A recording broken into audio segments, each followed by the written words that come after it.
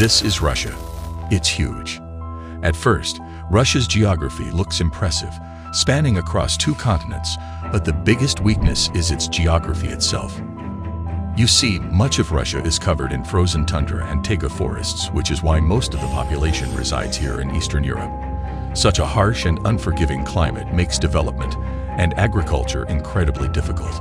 Most importantly, the western part of Russia is located on a European flat plain stretching from France to Russia's Ural Mountains. This flat plains makes it impossible to defend its western border, which is why Putin needs buffer countries like Belarus and Ukraine to keep NATO out of Russian borders. And most of the major Russian ports will be completely frozen in the winter, which is why Putin's Russia obsessed over Crimea. Anyway, this video takes a while to edit, so please subscribe.